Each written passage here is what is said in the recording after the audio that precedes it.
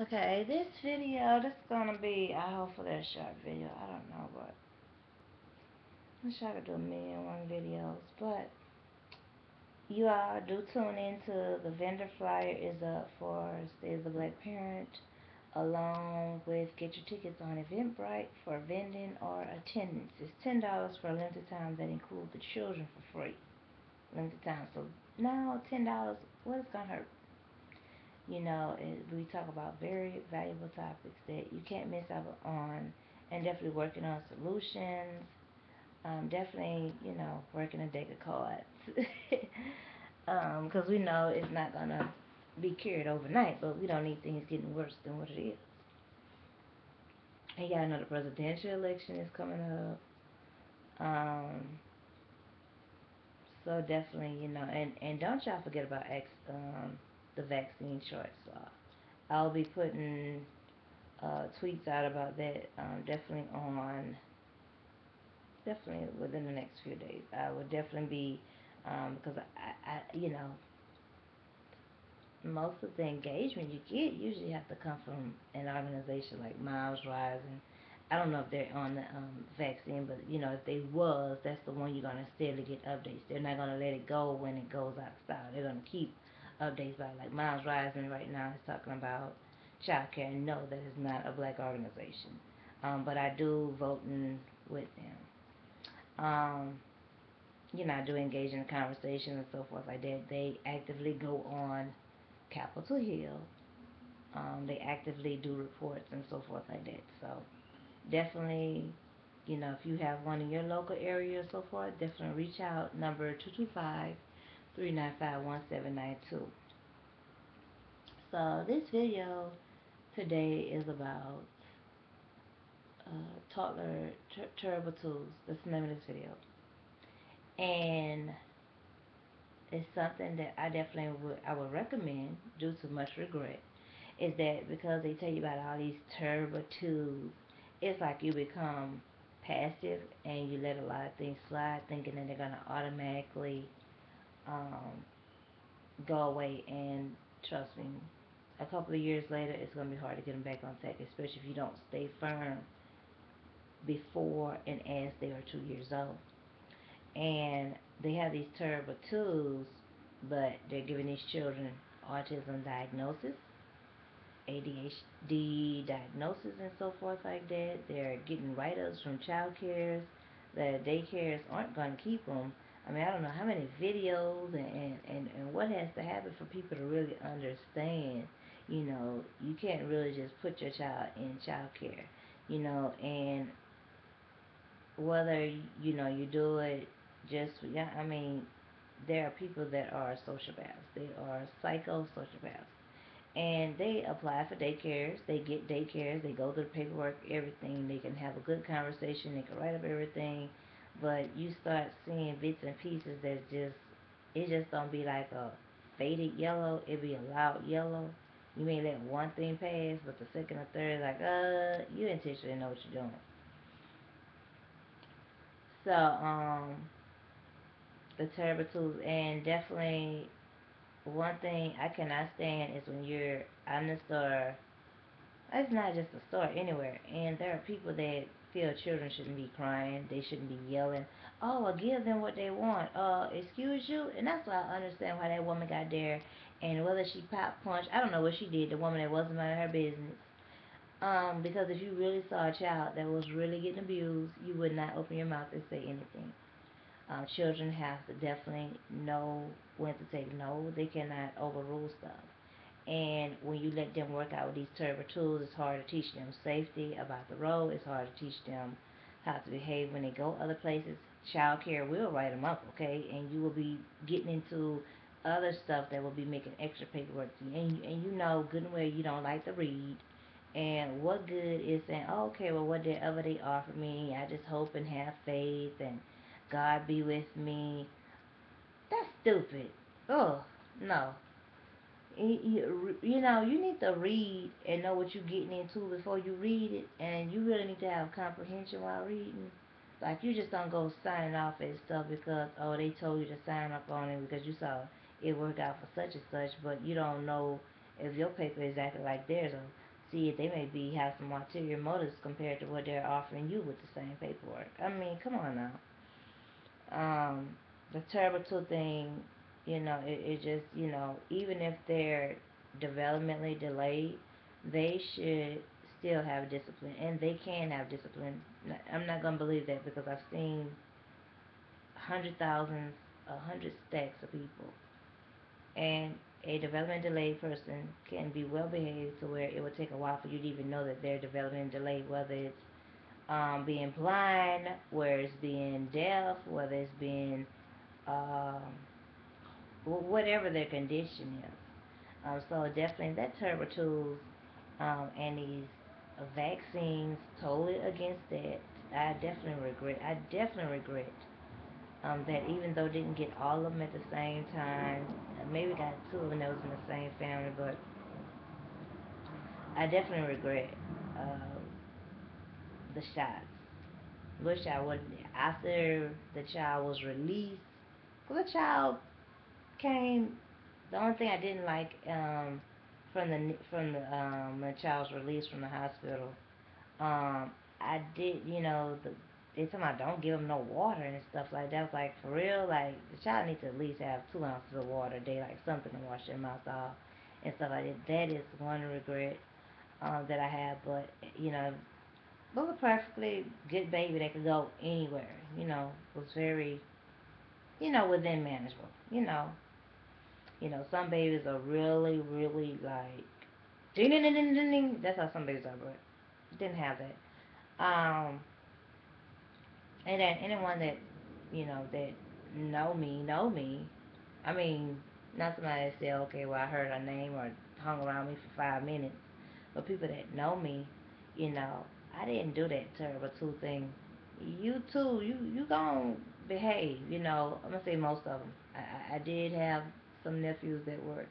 I had a nephew that was kind of different. No, he was a little older than two. He was about three. Yeah, he was about three, but um, I didn't do the terrible tools. Like, if you really, I mean, when we went to events, they may have a little phase where they kind of a little sad or don't want to be bothered, leave me alone. They may have that, but the terrible tools that these tantrum tools and so forth like that, um, no, I didn't have that with others, children. So things are definitely different, and you never realize how much strength you have until you think about how much strength you have was able to apply and process then.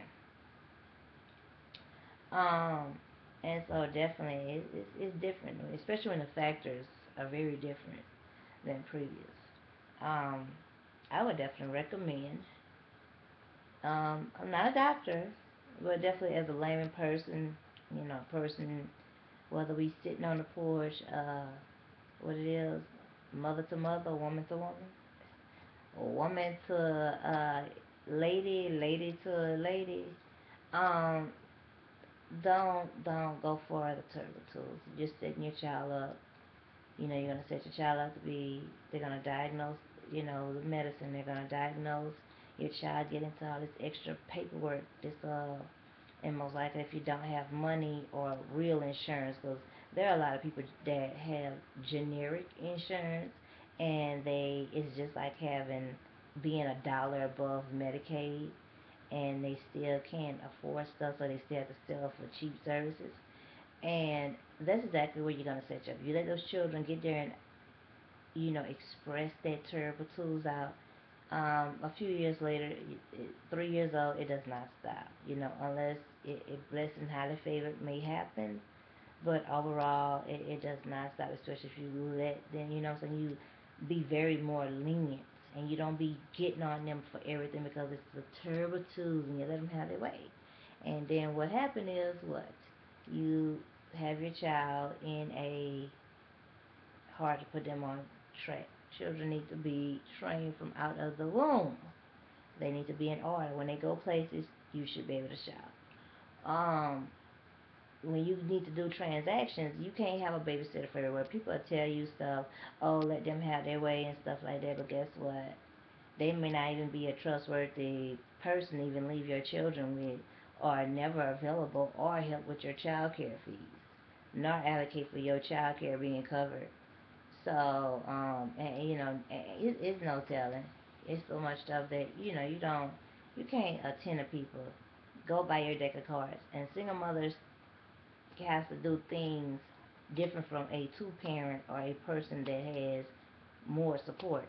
Some people think that they don't have no support and they say they do everything on their own, but you know, when if you don't have to put your child in daycare, or what I'm saying, you don't have to put them very flexible, like they go to daycare after not until preschool, you have support because the baby not watching themselves. Somebody watching the baby. Even if you paying a person, that's somebody that could be doing something else with their time, instead of watching your child. And if they do that, that's like the best gift in the world. I mean, two things are the best gift in the world, and that's having child care, uh, and a supportive family, and a healthy child. I'm gonna say three. So when you have those three, yeah, you can make it without money as a focus in your world. You can because you have a supportive family. So y'all gonna make needs. Y'all can push and pull $1. Matter of fact, y'all gonna push and pull $10 with, even if it's just four minimum people. Because somebody could be available to help pick up the child. Somebody could be available to watch the child. Somebody could get there, help out with diapers. Somebody could get there, help out with coupons. It is all kind of things to make things going. Somebody get there and, go get go get what the baby needs. Somebody's sick or whatever like that. Somebody could take out and say, well, look, I'll come over while, you're taking a shower or you need to take a nap. And I keep the baby, I keep the baby occupied. I come over and read a book while you wash dishes, with the baby, stuff like that. So if you have at least four people that I'm saying you can flip flop around and they're a support to you. I mean, they're trustworthy that if anything happened to you, that okay, your child's going to be taken care of. Anything happens, then that's like the most blessed in the world. Like you don't have no real, you don't have no real problems. Um, so that terrible tools is really a Russian roulette. And the best thing is you have to be consistent. I'm gonna say even they understand when they're 9, 10 months, even 5 months old. They understand. They understand. Okay, I need to be quiet. I go in this place. Mommy's doing something. She gave me some toys. She gave me um, some items to keep myself occupied. You know, they they understand that. And it's best to keep them on that track. But when you have a child that goes from being the perfect child that can go anywhere, the perfect child that is really advanced on something, and then you have a child that goes another direction, goes haywire. It is really, really it creates extra delays in your life, and really the best thing is just stay. The best thing, even before you get into that matter, as with my own stuff, it's just best to detour people that's gonna come with generic energy, with generic criticism. Their criticism, it'll be something silly, like they'll be the kind of people talking about, well, you need to pay your bills, and they can know you not have no money. They can know that you can't breathe, and they gonna be like, well, you supposed to breathe. You supposed to breathe, but you can't breathe. You then can see you not can't breathe. You know you can breathe. That's gonna be detour, detour. You know, I don't do that commonality stuff. I'm about the adjective and adverb of what you're about. Forget the commonality. Cat, dog, bird, fish, whatever like that. You know what I'm saying? Offspring, that's something different, And definitely, there are people that want to dictate how you communicate with them, such as, oh, well, you could call me every day. Oh, I called you, why you didn't answer the phone? Um, I asked you a question, why didn't you answer it, like, because you need to tell me your business. And you know what I'm saying? Well, if you get there and ask a book that, you know what I'm saying, then maybe we could talk more productively. But you know good and well, even if you did read a book, you know you're not calling to have that a flow of conversation, you know? And that's just the reality of people that you have to deal with. And so, um, don't get relaxed with the terrible tools. Don't let a child become dominion because they have terrible tools. Because you get lax, and they think no deal, don't give a care, and what? Then you have to get all these services to try to put them back. Then you fool around there, like I said, your child care. People not gonna want to keep your child care. People gonna be real exhausted, and they could care about your child so much, but you know what I'm saying. You need to make child care as easy as possible, especially for a child that is not theirs. The only person that you need to be, you know what I'm saying, trying to make, oh, you need to accept my child the way it is the person that later made their child with you. I'm a firm believer that, so, you know, a child that is born disadvantaged, that's different. But a child that becomes or, you know, take over, nah, that's not so. Now you don't want them too submissive, or you know what I'm saying, you don't want them no duck. It's a beautiful animal, but it's just you know, it's not a good street term. But you know, so you don't want them no duck or too submissive to where they're following whatever they're told and so forth like that. But they, you know, they need to know the difference between, okay, this is for safety. This is, you know, I need to behave when I go here. I don't need to be making extra trouble for myself. Okay, now, you know, what I'm saying, now defend themselves. That's a different thing. But to get there and just be cutting up because you didn't give me what I want, or I see such have something, and you need to give it to me. Oh my goodness, you know what I'm saying, and you know, it's a lot of things I do not like when children beg. I do not do like, you need to have more formality when you ask for stuff. I don't need you going around like, you know, lost orphan. If you, you know what I'm saying? No, I don't like that. No, no, no, no. You need to have formality, and you need to ask as though you're not coming to rob somebody. No, no, no, no. No, no, no, no. Don't like that, and that's a habit that needs to get broken out of a lot of children. Children have to take no, and children needs to have more thought. Okay, is this worth me asking for it? You know, and children are not to be given everything they need. No, you know, I wish I would have never gave. You know, sweets should have been a thing just for travel on the road. That's it. It should have never been in. It should have never been in our presence, in our dwelling. It should have never been there. It should never. You know that the sweets is something, and it's, you know, sometimes I have a little urge and I want to conveniently get it, but when you have a child that you can't hide nothing from, they get to everything. That's why, you know, you have to be extra cautious of where your child goes, because somebody may think, oh well, I got there and I you know, I put the gun up in in the top of the closet or whatever. I put it at the back, or I put it in the in a kitchen drawer. You know, it's like, okay, this is no argument. Let's get away from here. It's nothing to argue about, you know. And the same thing for any daycare that thinks like that and reply like that. And there are people that has a reply like that within them, and it's like, okay, it's not worth arguing with you. It's not worth arguing with stupid people, you know. And you have to say stupid because it's like they're very content and want you to agree with something that they're totally wrong on. That's not an opinion.